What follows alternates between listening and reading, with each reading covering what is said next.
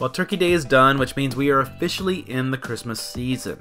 And there are two things that happen on the day after Thanksgiving in the Terrell house. First, I climb up on the roof and risk life and limb once again as I hang the Christmas lights. And second, we start playing Christmas music pretty much non-stop.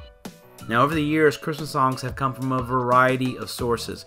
There's traditional church music, songs written for the radio, and even songs written with the help of a class full of second graders in Smithtown, New York. But some of my personal favorites were actually written for classic movies. So pour a big cup of eggnog and settle into a cozy sofa as I walk you through some great Christmas music that we have thanks to the movies. Now, the biggest hit on this list, and frankly the biggest selling song of all time, is White Christmas. Irving Berlin had an initial idea for the song while on the set of Top Hat in 1935. He even hummed the tune to Fred Astaire, who liked it, but Berlin didn't have the full song ready yet. A few years later, Paramount contracted Berlin to write songs for each of the major holidays that would be featured in their upcoming film, Holiday Inn. Now, Irving Berlin had the most trouble trying to write the Christmas song for the movie. That was until one night when he revisited the theme he had created years earlier and began to add lyrics to it. By the time he was done, Berlin claimed he knew it was the best song he had ever written and felt it might be the best song anyone had ever written. Holiday Inn star Bing Crosby began performing the song in late 1941 and even performed a version of it on his radio show that year. The following May, Crosby recorded the studio version of the song to be included in the soundtrack for Holiday Inn. Now, originally, the song was supposed to be sung by Crosby's co-star Marjorie Reynolds, but was eventually shot as a duet with Crosby. And children, listen to hear sleigh bells in the snow. Now, another song from the film, Be Careful It's My Heart, was expected to be the big hit from the movie, but by October 1942, White Christmas made its way to the top of the pop charts and quickly became a Christmas favorite, reaching the #1 spot again and again over several years during the holidays. In particular, the song was a huge hit with soldiers overseas and with their families here at home during World War II. This impact was even dramatized 12 years later during the early scene in Bing Crosby's White Christmas, where Bing sings to the troops in Europe on Christmas Eve, 1944. I'm dreaming of a white Christmas. Now, the version we hear most often on the radio today is not the original 1942 Holiday Inn version, or even the 1954 White Christmas version. The original master for the 1942 version had become so worn out from use that in 1947, Bing went back into the studio with the same orchestra and the same backing singers and recreated the 1942 version as closely as they could. And that 1947 recording is what we most often hear today. Our next song made its debut in 1944 in Meet Me in St. Louis. Now, the song was designed as a sad ballad that Judy Garland sings to comfort her little sister, played by Margaret O'Brien, as their family prepares to move from their beloved St. Louis to New York City. Have yourself a merry little Christmas. Let your heart be light. Next year. Though Ralph Blaine received co-writer credits, Hugh Martin later claimed that he wrote the lyrics and the music for the song all on his own. So when Judy Garland and director Vincent Minnelli had issues with the first drafts of the song, they knew exactly who to go to. The issues they had were that the song was originally much sadder and darker than the one we know today. Take this line as an example. Have yourself a merry little Christmas, it may be your last. Faithful friends who are dear to us will be near to us no more. Even Martin later admitted that the original lyrics were hysterically dismal. Even so, Martin was stubborn about his lyrics. Judy Garland and Vincent Minnelli got him thinking about making some edits, but it was actually actor Tom Drake who pushed him into action. Drake pulled Martin aside and told him he was a stupid son of a bitch who was going to mess up his life if he didn't write a new verse for the song.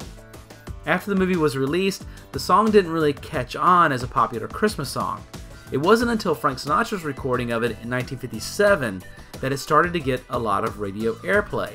But even with this version, Sinatra wanted to lighten the song up even more. One specific line Sinatra didn't like was the "we'll have to muddle through somehow" part. Martin came up with the idea to change that line to "hang a shining star upon the highest bough" instead, which helped to brighten the song up a bit more. Sinatra's 1957 version was a hit and made "Have Yourself a Merry Little Christmas" an annual favorite. Since then, the song has been recorded more than 500 times, and most, but not all, use Sinatra's "Hang a Shining Star" version of the song. But next time you hear the song, listen for which version that singer chose. In addition to being the songwriter for Guys and Dolls, Frank Loesser sounds like he was a pretty great guest to have at your parties as well. As an example, Loesser and his wife Lynn Garland performed our next song on our list for years at friends' parties. The song is the classic comic duet, "Baby It's Cold Outside." The story goes that the song was actually written for a specific party, a housewarming party at a hotel in New York City. The song was designed to close out the night and indicate to the guests that it was time to go home. Lynn Garland reported that after the first performance, they were instant hits and started getting invitations to all the best parties. But all that came to an end about 4 years later when Loesser sold the song to MGM to be used in the Esther Williams Aqua musical, Neptune's Daughter. In the movie, Esther Williams sings the song with Ricardo Montalban, playing the part of the man who doesn't want his date to go home. I really can't stay. Baby, it's cold outside. I've got to go away. Baby, it's cold outside. This evening has been Hoping that you drop so in. very nice. I'll hold your hands. They're just like My ice. mother will. But for the final verse, the scene shifts over to a similar scene with Red Skelton and Betty Garrett, with Betty Garrett playing the aggressor part and Red Skelton trying to get out of the apartment. Very nice. I'll hold your hands. They're just like My ice. mother will start to. Just like the performances at the parties, the song was an immediate hit and even went on to win the Academy Award for Best Original Song in 1949. And since then, it's been recorded by dozens of singers and has even appeared in other Christmas movies, including Zooey Deschanel and Will Ferrell's version in Elf. It's cold outside.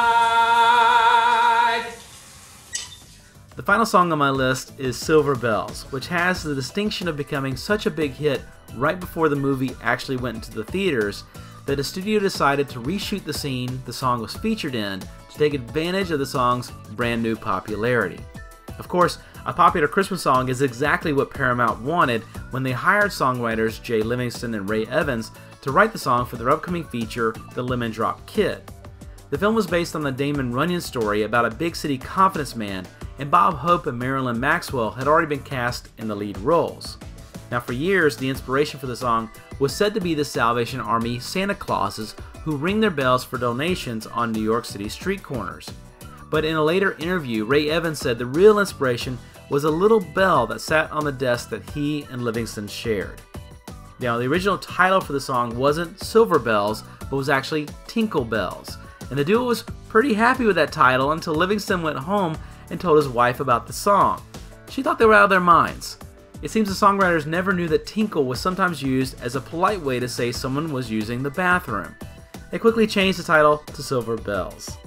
Now, the scene in The Lemon Drop Kid was shot during late summer of 1950, and about a month later, Hope's good friend Bing Crosby recorded his version of the song with Carol Richards.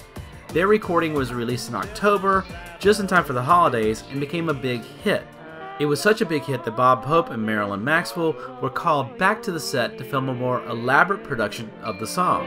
Silver bells, Lieber, das ist gut. silver bells, Sorry, but you're cute. it's Christmas time in the city. City license. Bring And that's the us scene that audiences saw when they saw the film in the theaters the following March. And there you have it, 4 classic Christmas songs that came from the movies. I hope you enjoyed this week's episode.